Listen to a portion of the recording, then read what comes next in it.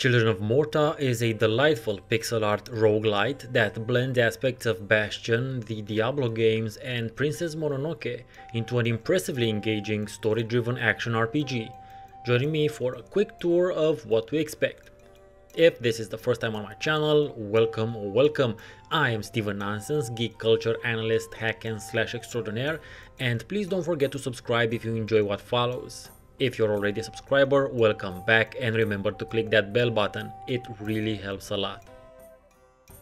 Children of Morta comes from a studio called Dead Mage, which props for that name to begin with, and started off by giving me a bit of a Bastion vibe, not in terms of art style mind you, more in terms of art direction, the scenery, the use of color, the controlling of one character and fighting stuff.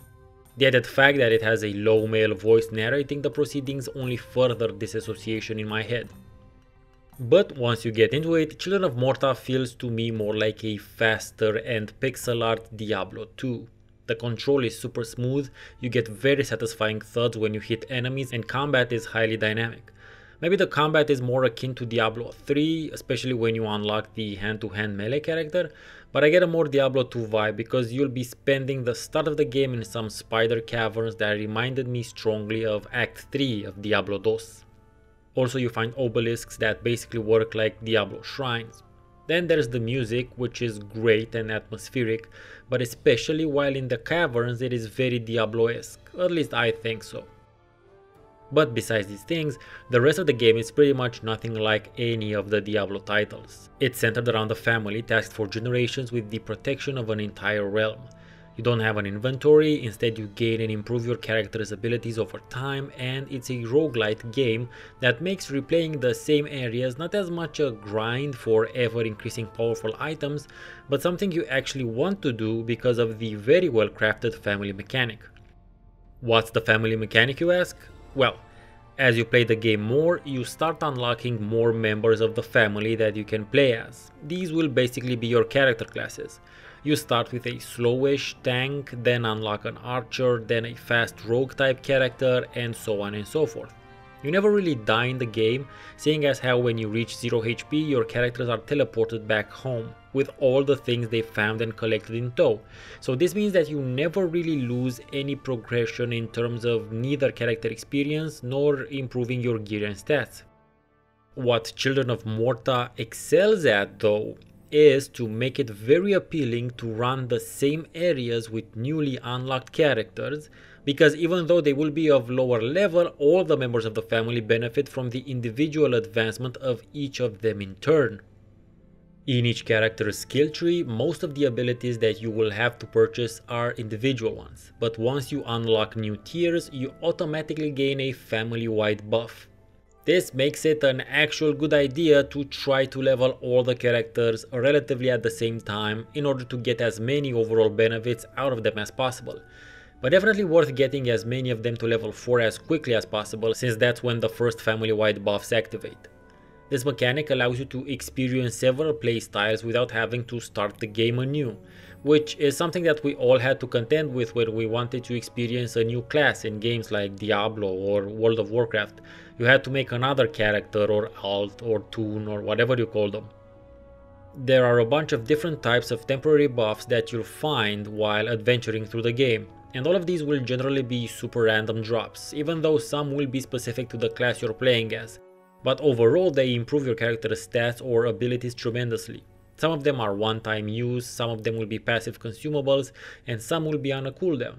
Generally they are all useful, but depending on the character that you're running, some of them can be very synergistic. For instance, making the fast characters faster will allow them to charge up their special abilities. Some of them will come with a little bit of a nerf alongside a buff, but sometimes you'll be lucky enough to find two bonuses whose disadvantages cancel each other out, and you're left with two advantages. But there are also special consumables that allow you to respec your characters at any time. All of these extras make combat move much faster and look more dynamic because the animations of the various explosions and abilities are simply beautiful, which is in tone with the overall art direction. Children of Morta looks gorgeous. It's true that in the dungeons you get to see most of the same walls and stuff, but when you're between runs, the family house and its surroundings are quite stunning. and you get to see your home base quite often because, at least at the beginning, there is always something new happening in the house and the narrator describes what's going on as you see it play out. Basically, every time any of your characters teleport home, you advance the story. And it is this focus on the story which allows you to immerse yourself deeper into Children of Morta than you might in some other roguelite. At least that's what it did for me. The threat and overall setting seem to be at least somewhat inspired by Princess Mononoke, with some mysterious black oily corruption taking over the lush and colorful nature. In this case, the corruption gains corporeal form in the shape of all manner of enemies, but most of the mobs that you'll encounter are of a much more traditional nature. The story makes it clear that this family has been tasked with fighting this corruption throughout the generations, and that makes it into the mechanics as well. The more you use one character to run dungeons, the more they will suffer from corruption fatigue and have their performance lowered. So this is another way in which playing with all the characters in turn is incentivized, just in case the collective buffs weren't enough. Plus, some bosses seem to be more vulnerable to some types of characters than others, so that's another reason to keep them all leveled up.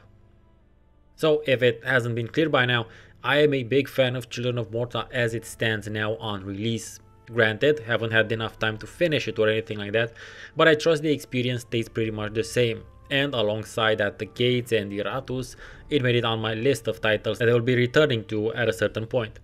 Also, another thing to keep in mind is that I play this on my computer on my own, and I imagine the game is that much cooler played in co-op on something like the Switch, so in case you're a Switch user, I imagine this would be a great game to add to your collection, because you can play it in short bursts of 10 to 20 minutes, and even if you don't reach a boss or defeat a boss, you're still left with your progression and you advance the story.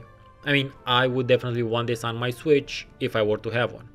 In conclusion, Children of Morta gets my nonsense seal of approval. If you're in the market for this sort of experience, you'll totally dig it.